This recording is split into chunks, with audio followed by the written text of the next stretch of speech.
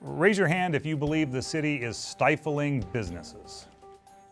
All four. Okay, wow, 5. All right. Well, what's your assessment of what is causing this lack of business-friendly activity in City Hall, and what do we do about it? It'd be nice if everybody who goes to City Hall that wants to get a permit can actually track their order so there's more accountability. City Hall has to work for you. We have a set of procedures and especially a development code that is highly unfriendly to business, that is highly prescriptive, meaning it tells our people what to do.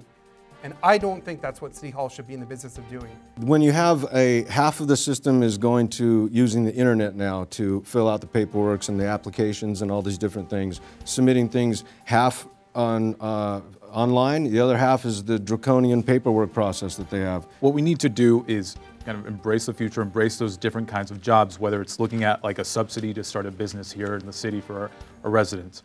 We need to increase the relationship with the unions that our city has. Traditionally, when you do that, you get money that stays here in the economy. You get people that stay here in the city. The city moved ahead with the money-back guarantee program, right? Refunds fees to developers, potentially in the tens of thousands of dollars if city staff is late on meeting deadlines. So do you support this approach even if it costs the city much-needed tax and fee revenue? I want things to be done on time, but I don't like waste. So I think we're gonna have to look at a different solution for that. I think I like the idea outside the box thinking of terms of trying to incentivize people to be faster and get the job done sooner. But again, I'm also going back to if we streamline the operation, lessen the paperwork process that needs to be gone through just to get something done, as I think is where you're going to see that it would change, and we may not have to give that money back guarantee. In its original form, I didn't think that the money back guarantee went far enough.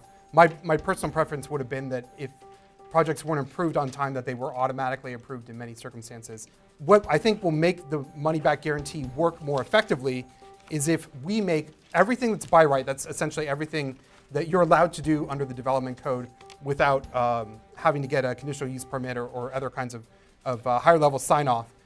All of that should be done without any permits. I do support the money-back guarantee. In fact, I went to the council and spoke in favor of it. People that invest in these communities and create these jobs, and the workers that work on those jobs, they want people that are actually business-friendly and aren't going to kill projects. So they're willing to actually do more. They don't want the money back. They want their projects approved, and that's what we need to do. But we have to have the city be accountable to them.